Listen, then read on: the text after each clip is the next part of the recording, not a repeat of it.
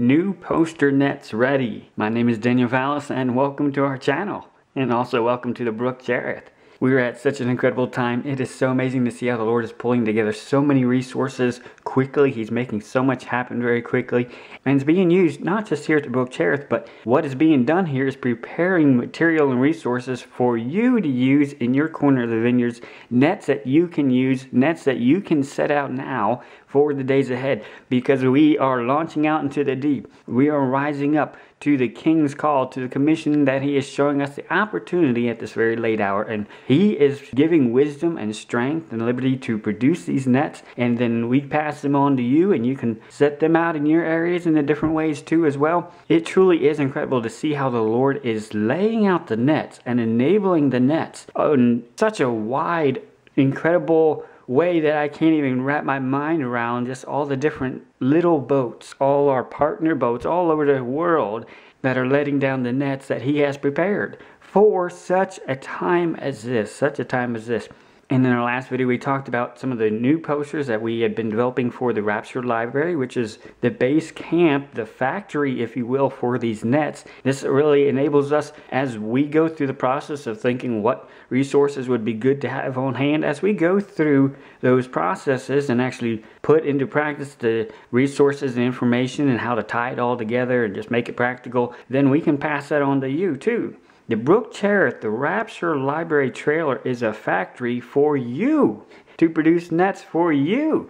And for all of our brothers and sisters in Christ across the world, it really is incredible to see how the Lord is using the work here to prepare so many nets that go into so many corners of our world, so many opportunities. So in our last video, we talked about some of the new posters, and praise the Lord, they are now available on rapturelibrary.com. Now obviously we all don't have ways to print posters at our house, so you will have to go to an office type store to print them out, such as Staples or Office Depot or even FedEx stores and UPS stores. Those offer printing services too. So you will have to take it somewhere to print it, because most people don't have printers this size. I don't either, but the resources are available for you. So if you go to rapturelibrary.com, I've also updated it a little bit, and it's broken down into several sections. The first section has the top questions. What are people going to be wondering right away after the rapture? And this is whether they come to the rapture trailer or come to your location, to your embassy, and they come across the materials there. Some of the first questions that are going to be in their mind are addressed by, was that really the rapture? Mainly because the way it's going to unfold in the world will be so different than what so many people have been preconditioned through Hollywood movies and the Left Behind garbage books. There's been so much preconditioning where people have a different concept of how the rapture will happen, different than what the Bible says this is the way it's going to happen.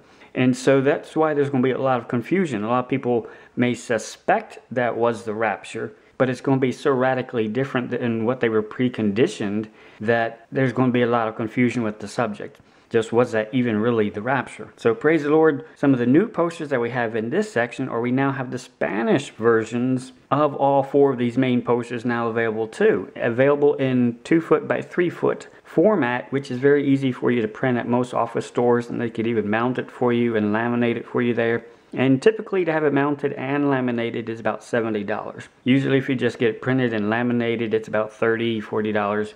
But we now have the Spanish version of these posters available. So the most important posters are now available in English and Spanish. So if you have a Spanish ministry or no Spanish church, these are some great resources that they can start producing and getting printed now. We of course also have the handout version, the 11 by 17 folded version of the same information. So they now have posters that they could read and also handouts that they could take home as well.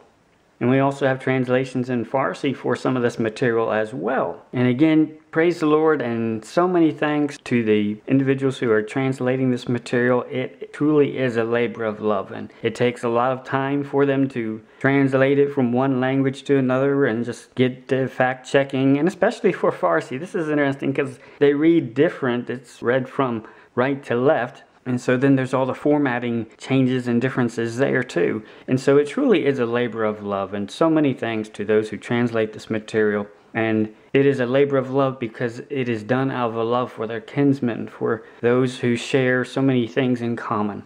And also for those that the Lord has knit our heart to those of other languages or cultures. And the Lord has impressed upon us a need in ministry outreach, so many opportunities. That is what is so incredible to see, just how the Lord is bringing people across our path here with the Brook Cherith. Just those who can produce nets, some for their native language, some for others that the Lord has laid a certain language on their heart, and ministry outreach. So it truly is incredible to see what the Lord is preparing at this late hour. So many nets are available for you today. And there's so many communities. A lot of people think of Iran with Farsi, obviously, but there's so many communities in other parts of this world, and I know several. You'd be surprised where there's different communities of these different language groups, where they are, and so many areas that the Lord is preparing nets for them. He's thinking of them all, and they are all over the place. Definitely check out the first section. There's so many opportunities now for 3 different languages just with these top questions. And then the second section that is listed is more of a follow-up. The first section answers what are going to be the main questions on their mind. And then a follow-up is, okay, because you now know that information, here is what you should also know that goes with that. And then also the call for salvation. And so praise the Lord, we have that information also available in Farsi. And we also have a Spanish version in the works right now for the raisings, resurrections, and returnings resource as well. But the third section is a totally new section. The first section answers the most important questions, then there's the follow-up. And the third section really revisits the rapture doctrine and really emphasizes at home more granular details that, yes, Scripture talks a lot about this. This is an expectation that goes all the way back through the Old Testament.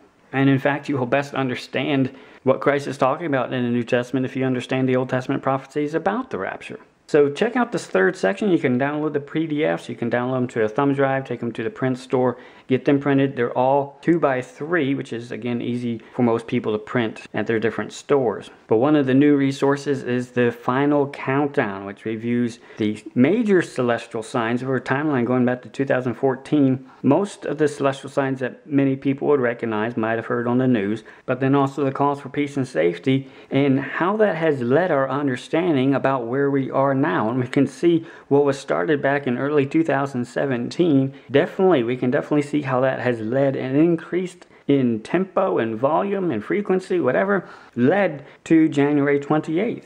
The main mile marker for peace and safety calls. And then everything after that, particularly on September 15th and around there, all that has been looking back toward January 28th, because that is the major peace and safety warnings. That's when they said, and particularly they, for the past 3 years, who had been preparing and building up to that moment. So January 28th needs to be seen as a 3-year effort building to that moment. So that really brings our attention to where we are now and really drives it home how important this time is. Yes, this is an expected time. We will see the day approaching. Scripture tells us that in Hebrews and in Thessalonians. We will know that it's coming. We will see it approaching. We're even told that there's going to be a distinct time when certain things are going to be said. And from that, our understanding can guide us to where we can see the day approaching. And especially more as we review it, we can really see, wow, yeah, it really has been leading and building up to this time where we are right now. And this post resource is very important, and I highly suggest if you can print it out, because a lot of people, they'll look at the rapture material, and there's a lot of people who would believe in the rapture. But because of the way it unfolds, different than what they are preconditioned, and other reasons too, they will have difficulty accepting that, yes, that actually happened now. And what I mean by that is when people are in a traumatic situation, particularly with their hopes and their expectations and an emotional involvement tied to it as well, when that is dashed, there is a large degree of denial. And so we have to keep that in mind with all the resources that we lay out for people, particularly if we suspect that they're already familiar with the rapture, is understand their mind is going to be working overtime, trying to convince them that that wasn't the rapture. And particularly one of the big dangers for very emotional situations such as what is expected and being very traumatic and everything, there is going to be a strong tendency to deny that that was the rapture, even if they strongly suspect that it was rapture.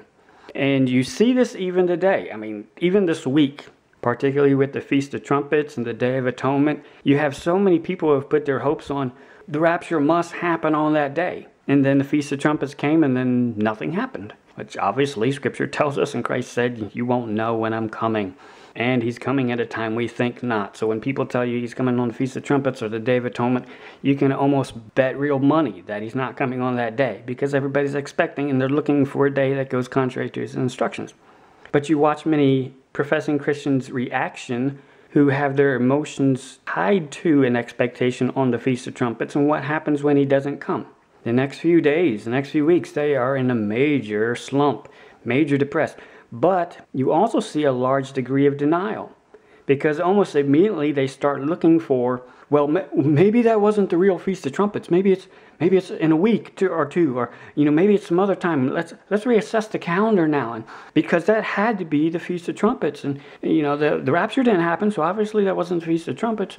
It is amazing the mental gymnastics and the absolute garbage that is thrown up against the wall when people get into a state of denial. And the world is going to see this when the rapture happens. You're going to have people who should know that, yes, that was the rapture. But they are automatically going to be latching onto some of the most ridiculous ideas, trying to convince themselves that, no, that wasn't really the rapture. The rapture, no, that couldn't be the rapture. That couldn't be the rapture. You're going to see them latch onto that. And that's why it's so important to have other information, other posters that also emphasize not just the rapture doctrine, but also emphasize, yes, this is the time that was expected for the sun destruction when the days of Noah and Lot end. So these resources are not only emphasizing and reinforcing that, yes, that was the rapture, it's also emphasizing, yes, this is the expected time that the rapture should be happening. This is the right time too. These both go together. The what was supposed to happen goes with the when it was supposed to happen.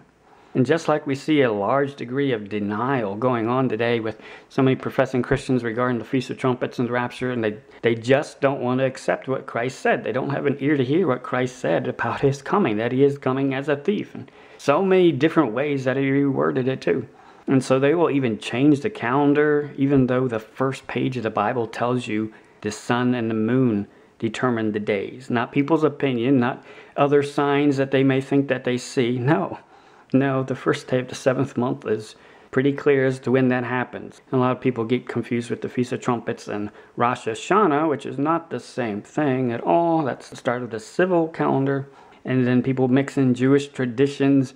Always go back to what does Scripture say. And that's the whole purpose of all these resources. Point people back to not tradition, not opinion, but what does Scripture say about his coming? How is he coming? When is he coming?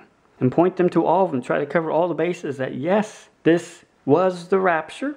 Here's how it happened, different than what you've been preconditioned, but also this is the expected time. And we've been given so many forewarnings years in advance leading up to this time, expecting the rapture to even happen at this time. So I highly encourage you, if you can, print out the final countdown as a poster. It can be a great reinforcement that, yes, things have been building to this time prophetically to unfold. And namely, it was the rapture. This is when the days of Noah and Lot ended. Again, keep in mind, a lot of different people who come across the resources will have different doctrinal positions regarding the rapture. Some will be fervently against it. And so that's why you can point out from Scripture the rapture doctrine, but then also point out this is the expected time too. There's going to be a lot of denial, mental denial going on, and the mind's also going to be playing a lot of mental tricks too. If you've ever been in a very traumatic situation where you've lost people suddenly, you know what I'm talking about. And so just keep that in mind when the rapture happens. There's going to be a lot of denial, people not wanting to accept what they highly suspect is true. They will not want to accept it. And so the more resources we can lay out of, yes, this is why it should happen. This is the way and how Christ said it would happen. And here's when it should happen. And the more we can cover all those bases of how, when, why, where, and all that, they can help counterbalance the denial and really get them to help start accepting that, yes, that was really the rapture. Print that out if you can. We also have the other posters. the rapture in the Old Testament. Again, this just really emphasizes to them, particularly if they have a doctrinal position that's not very favorable to the rapture, that can really emphasize to them that yes, Scripture talks throughout it about this whole promise leading up to the start of the day of indignation. He is going to call his wise and faithful servants, those who he wrote down in the book of remembrance, those who served him, into the chamber of safety. And for those who might have been raised and preconditioned with a different doctrinal position, who don't want to accept that the rapture is even possible, these resources also emphasize and remind them of what Christ said, that yes, he would be coming to take his wise and faithful servants to where he is now, and that is heaven. And so these resources are not just for those who believe in the rapture or might even know about the rapture. It's designed to cover multiple bases, and that is one advantage of the Rapture Library. Here, the trailer is laying it out, really mentally get to walk through what are the different types of people who are going to be coming through this. What's the different types of audiences? Not even assuming a Christian background. What about someone who's not even Christian at all? Or what about someone who has a completely different doctrinal perspective? This factory here of the Brook Chariot, this base camp, really allows us to mentally walk through and simulate the rapture and consider the different audiences who are going to be considering this information and tailor resources and nets specifically for them, and nets that you can use too as well. So all these posters are available. Definitely download them, print them out. And again, most of this material is from the When to Watch booklet. So if you print that out 8.5 by 11, you have the same information. The posters just make it really easy and just hold it up in front of their face for them to read it and see it right away. And again, emphasizing Christ's first and second comings, because some people really like to focus on, well, no, the rapture can't be possible because there's only one more coming of Christ. But no, that's not true. Christ has multiple comings, just two that are official as king. He has multiple comings. So we try to head off what are the major excuses that people are going to be latching onto, trying to deny what they suspect just happened. And then we also have another overview, the sequence of events that Christ illustrated. The peace and safety calls are going to be warning you that this day is approaching. You're going to see it approaching. That sun destruction is coming. That sun destruction is going to mean the end of the days of Noah and Lot while life is going on like normal. And there is only one escape.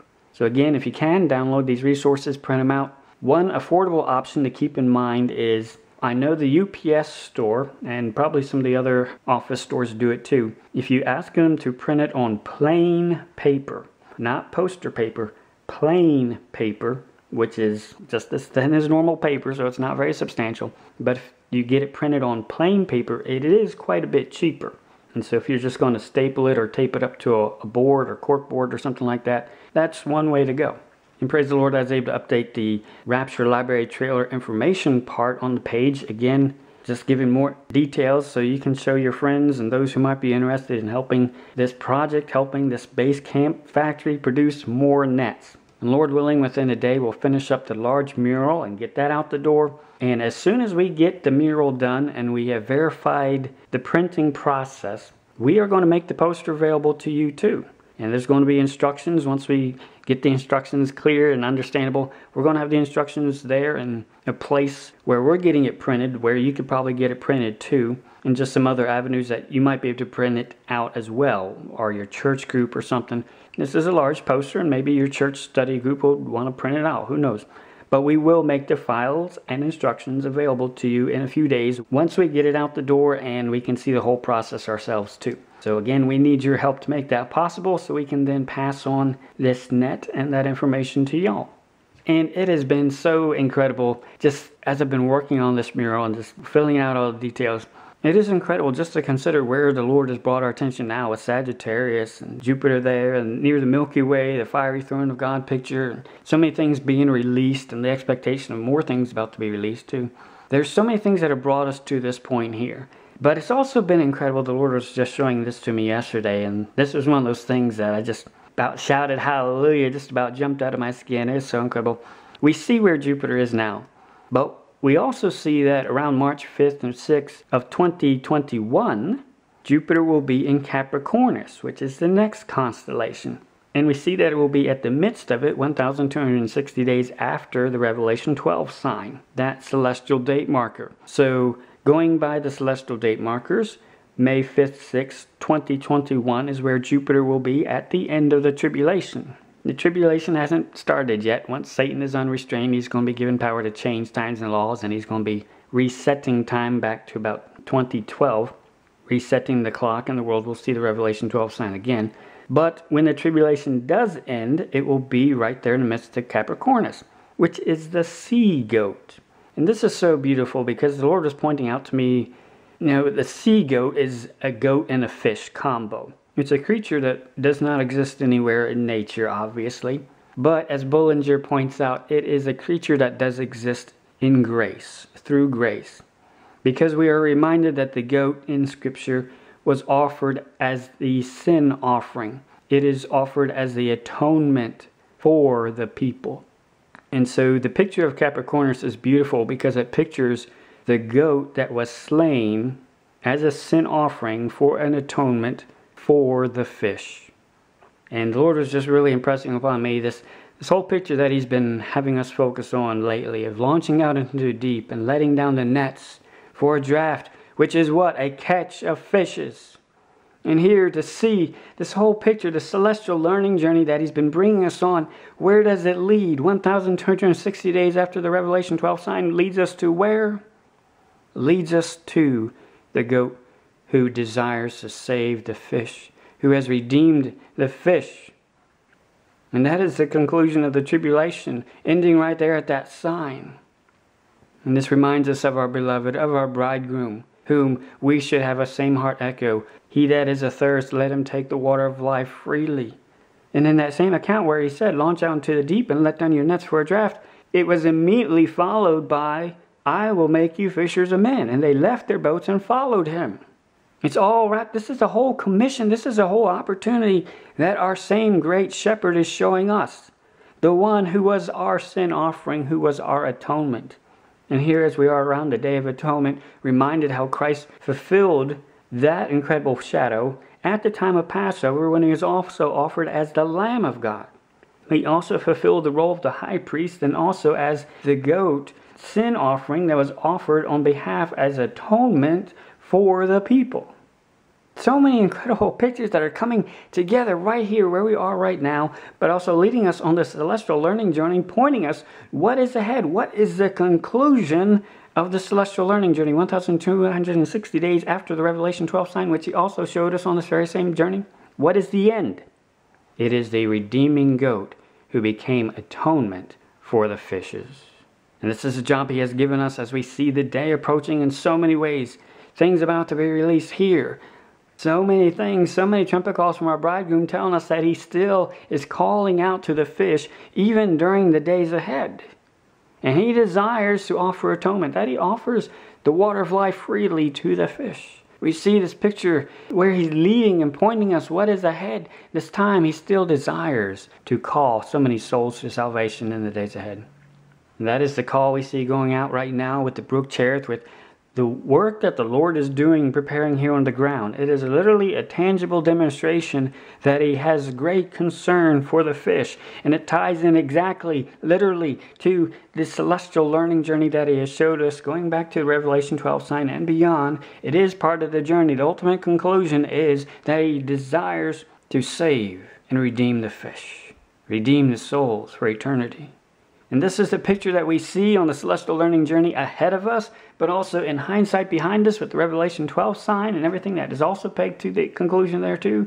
And then considering right here down on the ground, our Lord is preparing boats. He's preparing vessels. He's preparing nets. And he's sending out these nets to you in different corners of the world with the same instructions. Launch out into the deep. Let down the nets. Let down the nets. Because our Lord still desires to save the fish.